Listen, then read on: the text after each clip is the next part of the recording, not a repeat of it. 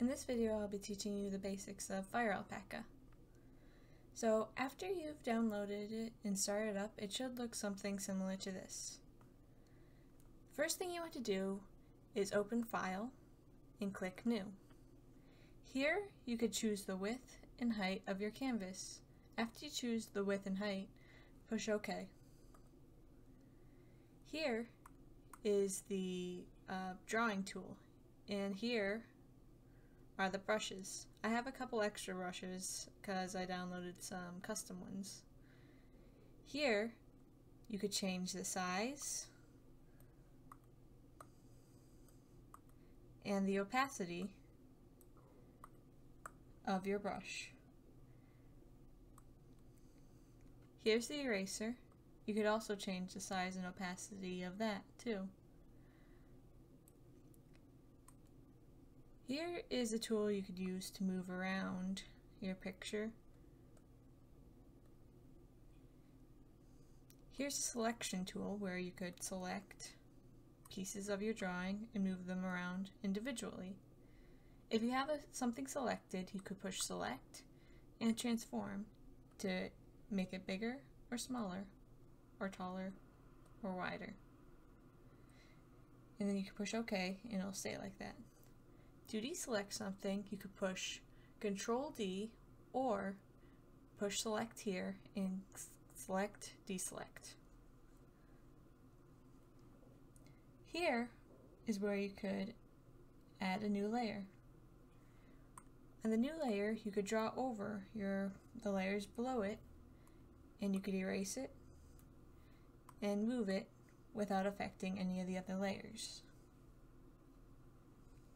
If you push Protect Alpha, you could color over it, but only you could color over the layer that you're currently on.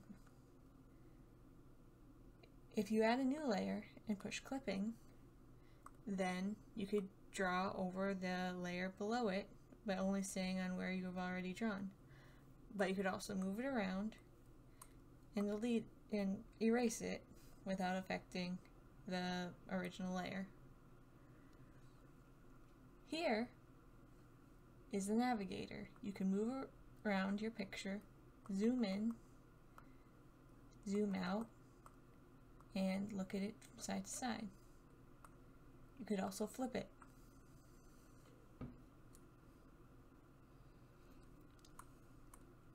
This is the correction tool. A lot of times when drawing digitally, the lines could look a little wiggly. But if you turn the correction up, it helps straighten them out. There are also the fill bucket, like the paint bucket, or you could use this square thing that just fills in kind of squares of color. If you have the pen tool selected, you go up here, and these could help you draw lines or circles. To move the circles and lines around, you could push this dot, and wherever you want it, just touch down, and then you can help you draw a perfect circle or a perfect line.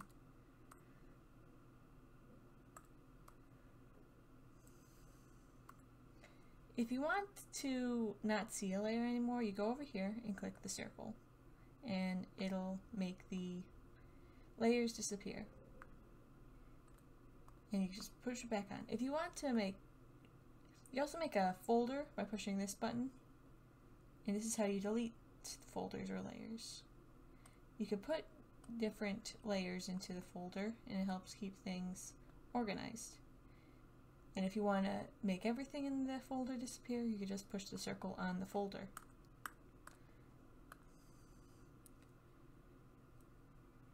If you have any other questions, feel free to ask a question below, and I might cover it in another video.